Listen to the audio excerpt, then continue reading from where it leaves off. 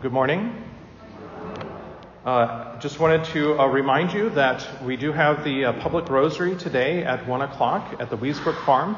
There's more information in the bulletin if you'd like to join us.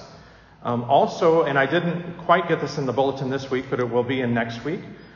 This summer, starting next Wednesday, so not this Wednesday, but next Wednesday, June 8th, I will be giving a series of talks on the important documents of the Church of the last 150 years or so, especially focused on the Second Vatican Council, because I think that there's a lot of misunderstanding about what is such an important part of our faith.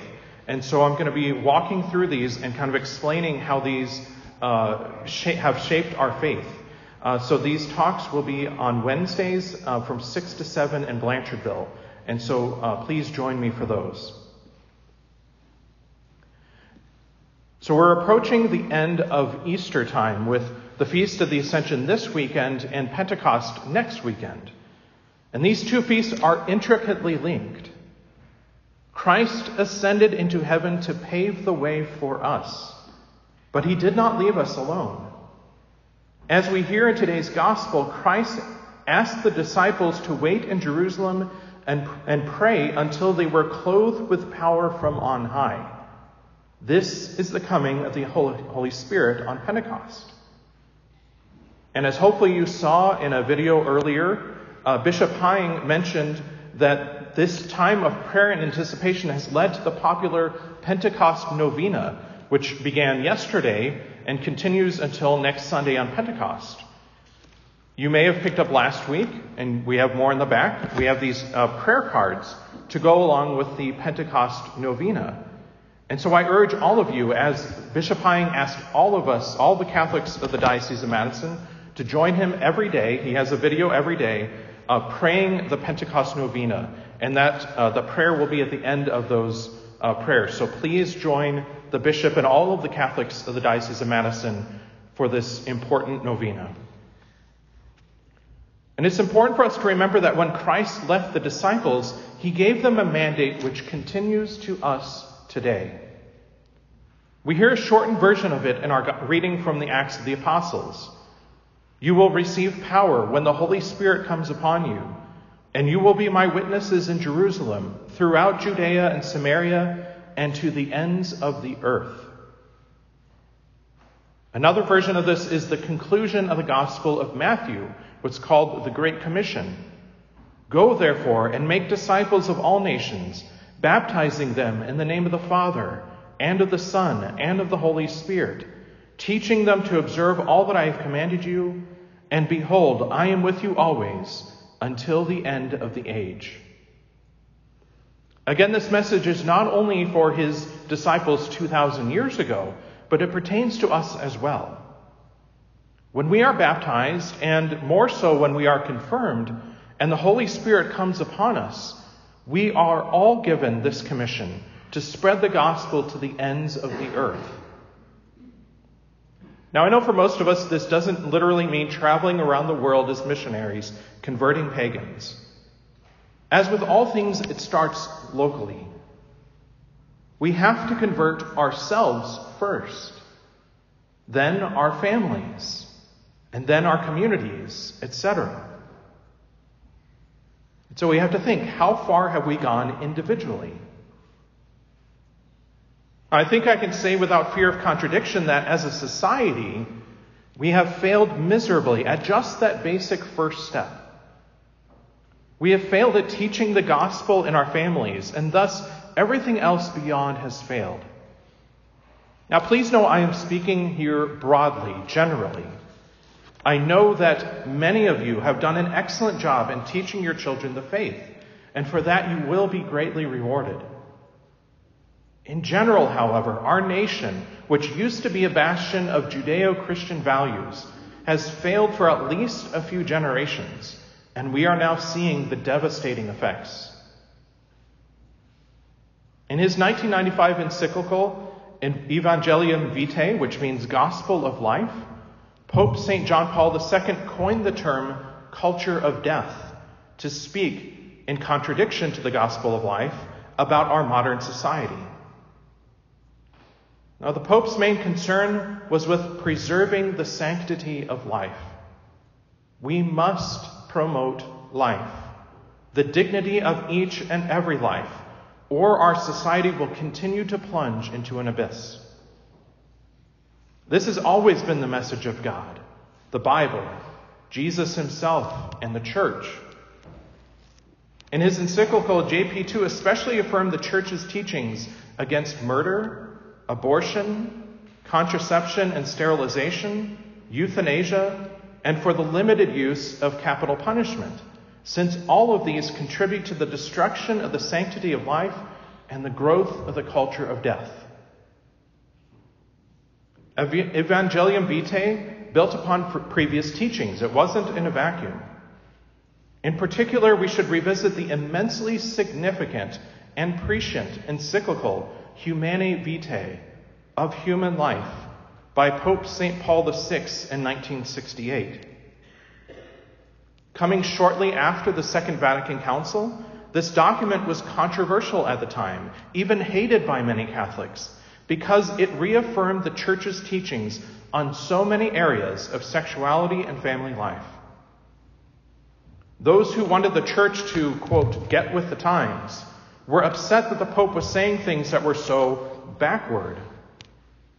If only they knew, as we should know now, that everything Paul VI warned about would become true and then some. Humanae Vitae is another of those texts that every Catholic should read because it speaks to so many important issues that continue to plague us today. And I promise you, it doesn't take long to read, maybe an hour at most, but it's well worth your time. We have to remember the time that this was written, 1968, following two devastating world wars and in the middle of the Cold War. The world was going through massive upheaval, and as much as many would like to dismiss it, the sexual revolution was doing nearly as much damage as the world wars. Now, I can't get into everything he speaks about, but Paul VI focused largely on the proper expression of conjugal love and the dangerous role of contraceptives. He reaffirmed the beauty of married life, an integral part of God's design for human life. He called for a greater awareness of self-discipline and chastity. And he also included 4 predictions that have all unfortunately come true due to the increased usage of contraceptives. Number 1, a general degradation of sexual morality and increase in marital infidelity. Number 2, the loss of respect for women, that they will be seen by men as, quote, a mere instrument for the satisfaction of his own desires, no longer considering her as his partner, whom he should surround with care and affection.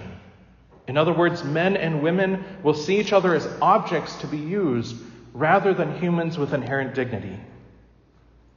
Number 3, governments with the false claim of overpopulation will enforce or at least allow contraception, sterilization, and abortion.